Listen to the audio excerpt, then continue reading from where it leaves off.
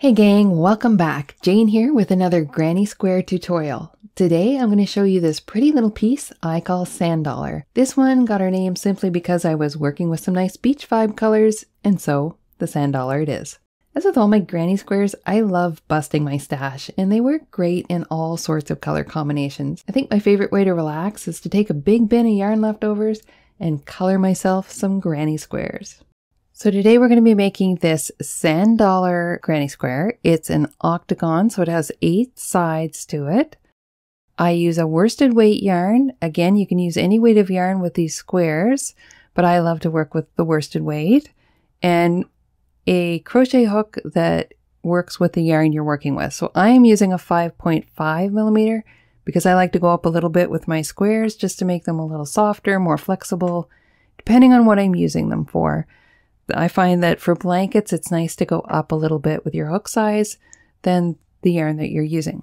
You'll also need some scissors and you may need a darning needle at some point. Let's get going on the Sand Dollar crocheted octagon. So we're starting with white. You can either do a magic ring or a chain 4 with a slip stitch. I almost always do the magic ring, but let's try a chain 4 foundation today. We want to create our slip knot by creating a loop around our finger, flipping it down on top of itself like a pretzel, and then using our hook, we're going to pick up the strand in the middle, pull it up, and then pull both strands so the loop snugs up to our hook. And now I'm going to chain 4, 2, 3, and 4, and then I go into my first chain and I just pull the yarn through both, and there is my foundation ring. And I'm going to use this in place of a magic ring. So now for round 1, we continue with the white and we're going to chain 4. Oops. 1, 2, 3, and 4. And this counts as our first double crochet and our chain 1. So the first 3 chains are your double crochet, and then you have the 4th chain is your chain 1. So now we do double crochet into the ring,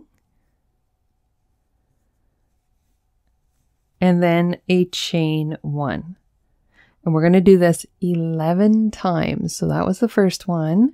And we're going to do it a total of 11 times into this ring. And that's going to give us a total of 12 double crochet and 12 chain 1 spaces. So a little trick if you do the chain foundations instead of the magic ring and you want to cinch up the center, what I do is I work over top of this cut end of yarn all the way around, and then at the end I can pull it tight and it cinches up the center. So it gives you the same effect before you darn it in. So go ahead now and do double crochet chain 1, do a total of 11 of them in here, and then this chain 4 counts as your 12th one. So I'll see you back here at the end of round 1. So here I am back at the end of round 1. I have 12, if you count this chain stitch, 12 double crochets and 12 chain 1s. And now I want to join my round. So I'm going to join it into the 3rd chain because that would be the top of the double crochet. Pull through the loop on the hook and then cut my yarn because we're going to use a different color every round and pull that through. So that's the end of round 1. Now you may want to leave this center the way that it is, or if you do like what I do, and I worked over top of this cut end, then you can just pull on the cut end and it cinches up the center. See how the center disappeared there? So it's up to you whether you cinch that up or not. If you do cinch it up, it's best to get your darning needle and continue it around and then go in the opposite direction, and then it won't loosen up. Now moving into round 2, I want my turquoise. I really love the colors in this square. It's so beachy, which is why I call it my Sand Dollar. Okay, so in round 2, we take color B, which is the turquoise, and we join with a slip stitch in any one of these chain 1 spaces. So go ahead and choose one and pull up your yarn. And then we want to chain 3. This chain 3 counts as a double crochet. Now double crochet in the same chain 1 space that you just joined in. So now you technically have 2 double crochet in that first space. You're going to skip the next stitch and you're going to work 2 double crochet in your next chain 1 space. So go ahead and do 2 double crochet in that next chain 1 space. Now you're going to do this all the way around. So these 2 double crochet, you're going to do that in every single one of these chain 1 spaces, all the way around until you get back to the end of the round, and I'll meet you here to join our round. Okay, we're at the end of round 2, and now we've finished our 2 double crochets. We should have 24 double crochets, so 2, 4, 6, 8, 10, 12, 14, 16, 18, 20, 22, and 24 double crochet. And then we want to join with a slip stitch in the 3rd chain of the beginning chain 3 because that's the top of our double crochet. And then we can cut our yarn. Oops. Much clankety clank of the scissors. There we go. And we pull our yarn through and we're done round 2. So in round 3, we're going to move into our golden beige. So we're going to join this color in with a slip stitch in any stitch of the previous round. So any one of these stitches will work. So let's see, let's just join it in here with a slip stitch. And then we want to chain 1 and we want to single crochet in the same stitch that we just joined in. And then we want to chain 2 and single crochet in each of the next 3 stitches. So you're not missing any of the stitches. You single crochet joined and single crocheted in this first one. Then you chained 2, and now you're going to go back and single crochet in each of the next 3 stitches, not missing any stitches. So let's do that. Single crochet 1, and then another one into the next stitch. And then this is where I joined. So again, remember that you're single crocheting into that chain. So there's 3. And then we're going to chain 2. And we're going to do that all the way around. So after we do the chain 2, we go right back and work into the next stitch, single crochet, another single crochet, and a 3rd single crochet, in 1 into each of the next 3 stitches, and then chain 2. So keep on doing that all the way around, and I'll meet you back here at the end of round 3. Now, before I reach the end of round 3, what we did here is the 3 single crochet and a chain 2, but I only have 2 single crochets left. That's because we started with a single crochet. So we want to work into each of the next 2. And then we want to join with a slip stitch in the first single crochet. And that will be the end of our round, and we cut our yarn. That's the end of round 3. So now moving on to round 4, I'm going to go back to white. So round 4 is where the petals happen. I'm going to show you in a different example of this square. This one done in different colors. This white is the next round. So we have the center, and now we're going to do these petals. Round 4, we join with a slip stitch in any of these chain 2 spots. So let's see, let's go into this one, and we're going to join with a slip stitch, and we're going to chain 3. Then we're going to work 4 double crochet into that same chain 2 space. So remember, we're making our petals here. So that's 1, 2, 3, and 4 double crochet.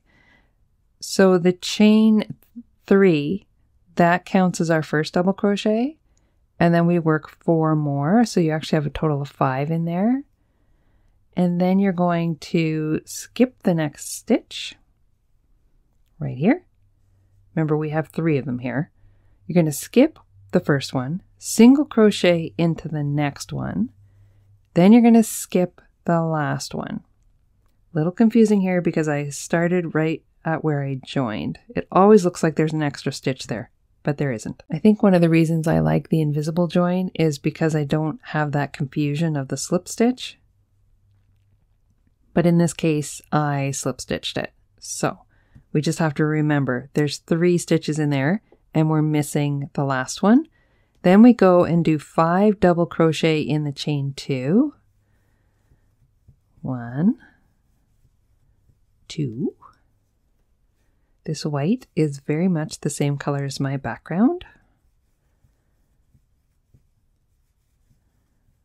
So very hard to see. Can you see what I've done there? I have to put my hand there. So we have 5 double crochet there, and then we move on, skip the first stitch, single crochet in the next of this cluster of 3, skip the last stitch, and then do another petal in the next chain 2 space, and that involves 5 double crochet. So I'm going to let you go ahead, 5 double crochet in the chain 2 spaces, skip the first of the 3, single crochet in the second of the 3, skip the last of the 3, and then work another petal. You're going to do that all the way around, and I'll meet you back here with this last cluster at the end of the round, and we'll finish it off. All right, now we have these beautiful little white petals, and I have reached the end of my round. So I did a 5 double crochet here, a single crochet here, and then we skip that last stitch as well, and then we join in the first chain 3 in the 3rd chain, because that's the top of the double crochet. So we join it there, cut our yarn, and now we've finished round 4. And you can't see my petals for my white background. A little too much white going on here for me who loves color. So now we're going to move on to a beige, a little easier to see. So we're ready now for round 5. And this is going to be another set of petals. And the petals are going to fall in between these white petals. So round 5 says to join our next color, which is going to be this light beige. We haven't used this one yet. And we're going to join with a slip stitch in the 3rd double crochet of the previous round. So go back to where you ended the round. So obviously this round was where it began. And count in 3 double crochet, counting the chain 3. That's the first one. So the chain 3 is the first one. Then you have another double crochet, and then this one is the one you're going to work into. So go ahead and put your hook into that one. Pull up a loop. That's where we're joining at the top of the first petal. It's the middle double crochet of the group. So you're going to chain 1 and single crochet in that same stitch. Now you're going to chain 1 and you're going to skip the next 2 stitches, so those last 2 double crochets, and you're going to work a 5 double crochet into this single crochet right here. This little guy, you're going to work 5 double crochet into that. So go ahead and that's 1, 2, 3, 4, and 5. So that's another petal cluster, just like we did on the previous round. So you got 5 double crochet into this one single crochet. Then you're going to chain 1. You're going to skip the next 2 stitches, which are the first 2 double crochets of this petal, and you're going to work into this top one, the 3rd one. And you're going to single crochet. So we're back at what we did here.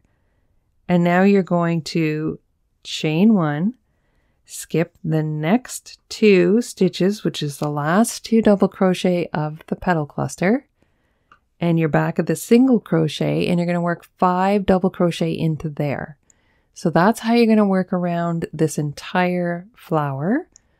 You're going to work the 5 double crochet into this single crochet, and then you're going to chain 1 and work into the top of the cluster, which is the middle double crochet. So you miss 2, work into that double crochet, then miss 2, and start all over.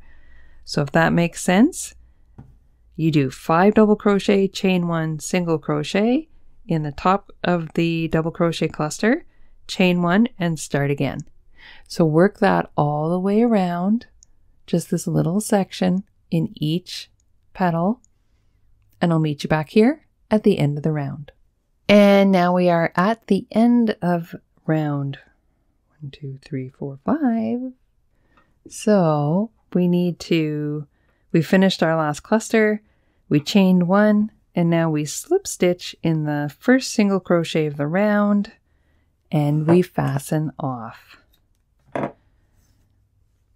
So there you go. A little bit better now that we have some color around that white. And we can see that we have these petals and these petals. So now we're ready for round 6, right? 1, 2, 3, 4, 5. Round 6 is going to be the turquoise. And I'm going to start to place a border on here. Lots of yarn going on off to the side here. You can't see my mess. Isn't that the way we always operate? Lots of mess. Just out of view. Okay. So round 6, join our color with a slip stitch in the first chain 1 space. So I gotta go back here to where I finished and started. This right here is the first chain 1 space of the previous round. See here, this is where we joined into the single crochet. So this is the first chain 1 space, and that is where we're joining this one. So chain 1, single crochet in that same chain 1 space, and then chain 1. Now we're going to skip the next stitch and single crochet in the next stitch. So skipping over 1, single crochet in the next stitch. Now we're going to chain 3, 1, 2, and 3. And then we're going to skip the next stitch, which is the center stitch, and single crochet in the next one. So this is actually creating our corner. This is an 8-sided shape, so we got 8 of these. And then we go chain 1, skip your next stitch, single crochet in the next chain 1 space,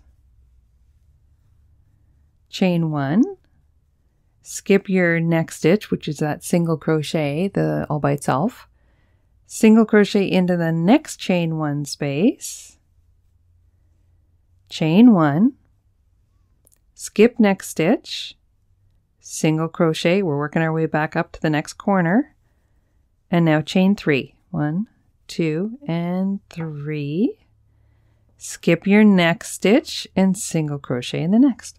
So we just worked across one of our 8 edges for our border. So this is one of our corners out of this petal. This is our next corner out of that petal, and we're going to continue to do this all the way around each of these sides. So basically this 7 more times. So we're going to do it one more time, and then I'll leave you to finish it. So we're going to chain 1, then we're going to skip a stitch, single crochet into the chain 1 space.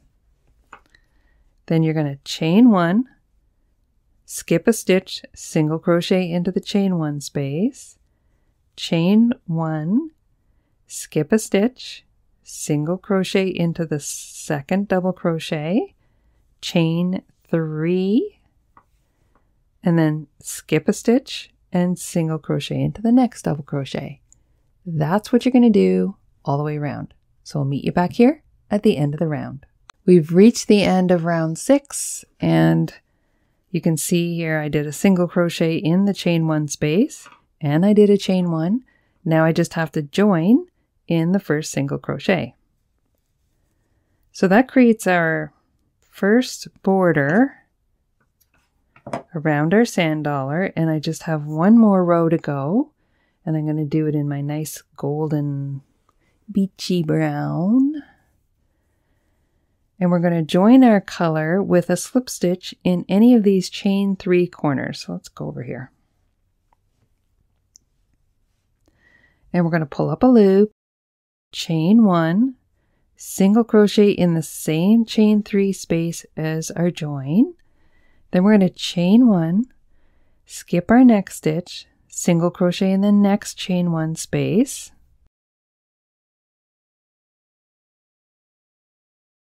Then we're going to chain 1, skip our next stitch, single crochet in that chain 1 space, chain 1, skip the next stitch. See, we've got a pattern going here, and do a single crochet in the chain 1, and then chain 1, and now we've reached our next corner. You reach your corners pretty quick when you have an 8-sided figure. What we need to do is single crochet, and we're going to do a chain 2 in this corner, and then a single crochet. And that is what we are going to do all the way around. So we do chain 1, and then we miss a stitch, single crochet in the chain 1 space. So you're single crocheting in the chain 1 spaces, and chain 1 and skipping the single crochet stitches of the previous round. So we'll just do that to the next corner. So you can see I'm single crocheting in the chain 1 spaces, chaining 1, skipping the single crochets all the way across until I hit the next chain 3. Now I want to work a corner, which is, so I've got my chain 1 already. I'm going to work a single crochet into that chain 3, chain 2, and another single crochet, and that creates my next corner. So you can see here I have this corner, and then I work across with chain 1 single crochets, and then I hit my next corner. You're going to do that all the way around all of these sides, and I'll meet you back here at the end of the round. So here I am at the end of the round. What I've done is I have, after my last corner, then I just did this chain 1 single crochets across into those chain 1 spaces, and I've come back to the corner that I joined in. So I chain 1 after my last single crochet, and then I single crochet into that same chain 3 space I joined in. I chain 2, and then I join with a slip stitch in the first single crochet.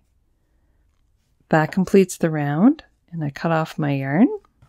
And that completes the sand dollar. It's an 8-sided figure with a little bit of a border around it. And now I want to inspire you to experiment and play. Try switching up the colors and even change up the borders. I love to try different border treatments on my granny squares, as it gives them a little different personality depending on how I finish them. You can see this one I tried a solid single crochet border where rounds 6 and 7 are worked with just a single crochet in every stitch instead of the chain 1 single crochet that I showed you in this tutorial. So follow your creativity and see what fun combinations you come up with. If you're looking to find more color combinations for my squares, jump on over to my Instagram or my Pinterest, where I like to share pictures of all the different colorways that I do these squares in. Thank you so much for joining me today. I hope you had fun making the Sand Dollar Granny Octagon square shape. You can find more info on this piece over on my website. You can find the link in the description below. Remember, if you enjoyed this tutorial, please hit the subscribe button and you'll be notified of all new tutorials as they come out. Enjoy, and I'll catch you in my next tutorial.